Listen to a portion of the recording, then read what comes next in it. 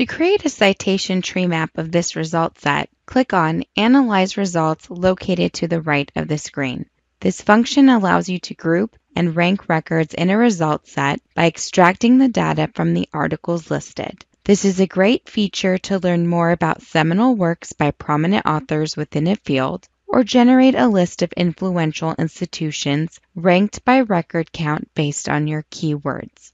Access to seminal works provides insight into landmark or pivotal studies within a field. This feature is also a great resource in tracking which articles have had the most impact within a field of research.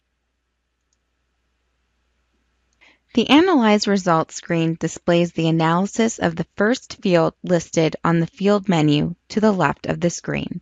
You can choose any field from the list to view the data. Let's view the authors. You can view the analysis as a tree map, which is the default setting, or as a bar graph. You can view up to 25 results at a time. The data table featured below the tree map can display up to 500 values at a time.